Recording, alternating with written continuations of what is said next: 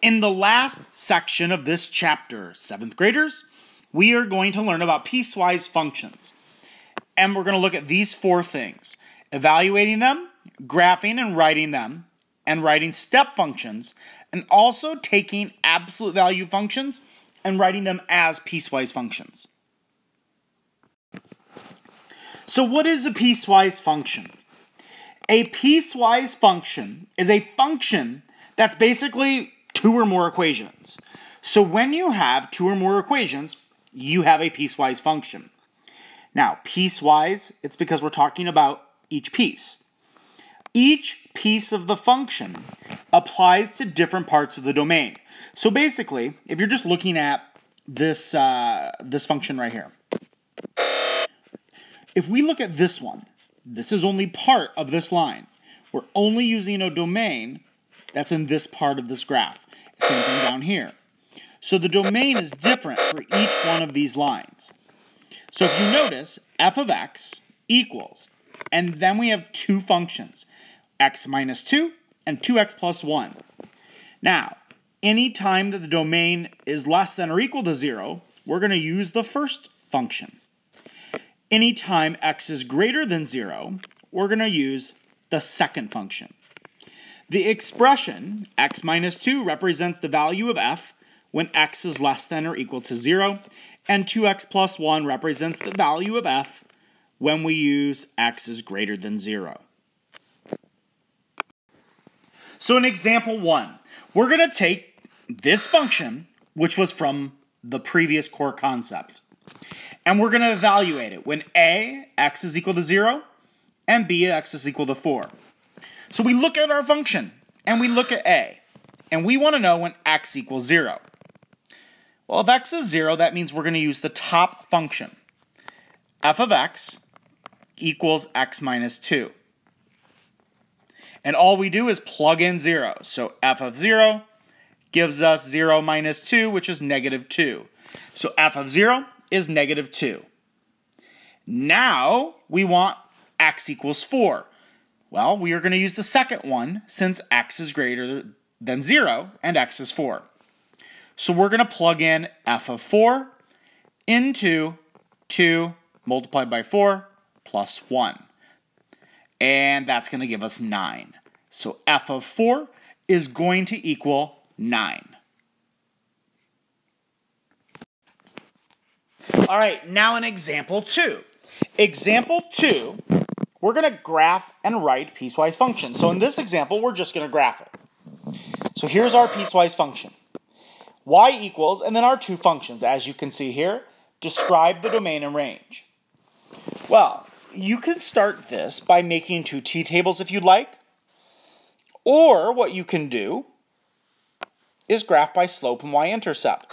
So you could start at negative 4 and then go down 1 over 1, but if we look, x is less than 0. So we're only plugging in values that are less than 0, but you have to start at 0. Because 0, if we plug it in, is going to give us negative 4. But since it's not a solution, you're going to do an open circle. So let me slide this up. Here we go. If you notice right here, I have to plug in 0 because that's my starting point. But 0 is not a solution since it has to be less than 0. So we put an open circle right there. Now, you are all capable enough to do a lot of this in your head. The next number, negative 1. The opposite of negative 1 is 1, minus 4 is negative 3. So we could go negative 1, negative 3. If you plug in negative 4, negative 4 is positive 4, minus 4 is 0. Here's my line right here. But we do not go to the right, because once we get at 0 and to the right, we use this function. So if you plug in 0, the first point, solid dot, 0, 0, since 0 is a solution. Plug in 1, we get 1, 1, 2, 2, and so on. Since our slope is 1, our y-intercept is 0, we start here, and we go to the right. So these are 2 functions in 1. Example number 3. Now we're going to be given the graph, and we need to write the piecewise function. So let's start with f of x. f of x equals, and we have two functions. So looking at this, what do we know? Well, I'm going to use the one on the left first, this one. Since the y-intercept is 3, I know it's going to be plus 3. And I know the slope looks like -1. So it's going to be negative x plus 3. Now, the second one looks like my y-intercept is -1. And my slope is 2. So that part's pretty easy. X, negative x, wait a minute. Is this correct? I'm hoping you caught something. Not a negative.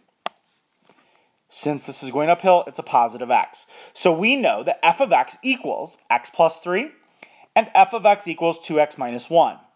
But the domain, it's the open dot right here on this x plus 3. So that means 0 is not a solution. But the domain, we need a comma, the domain would be if when. If x is less than 0. Now this one is going to be, it can be 0 since it's a solid dot. So it's going to be x is greater than or equal to 0. And that's my answer. Now the next thing we're going to look at is graphing and writing step functions.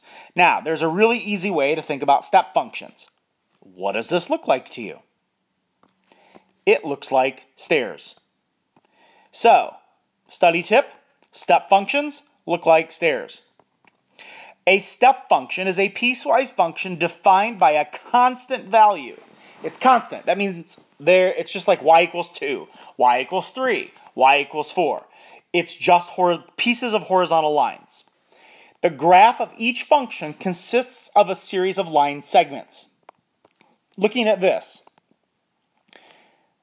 when x is 0 to 2, and then we go 2 to 4 interval, 4 to 6 interval, 6 to 8 interval. However, you'll notice that the first dot is always closed, therefore it is a solution. That's why these are all less than or equal to's. But then, for example, 2 here is not a solution. Therefore, it just says less than 2. There are no equal to's here. So now we look at example 4. You rent a karaoke machine for 5 days. The rental company charges $50 for the first day and $25 for each additional day. Write and graph a step function that represents the relationship between x, which is the number of days, and the total cost y in dollars. So, I'm just going to make a t-table. X is the number of days, y is the total cost. Well, we know if we go in and rent it right away, that's 0 days. It's automatically going to cost $50. But it's also going to cost $50 at 1 day. 1 day or less is going to be $50. Now, from 1 day to 2 days, it's going to be an increase of $25, so it's going to be $75.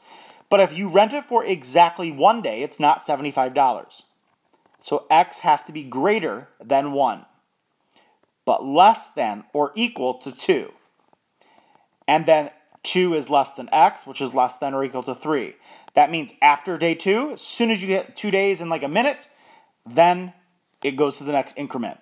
And that would be 100. And we want 5 days. So then day 3 to day 4.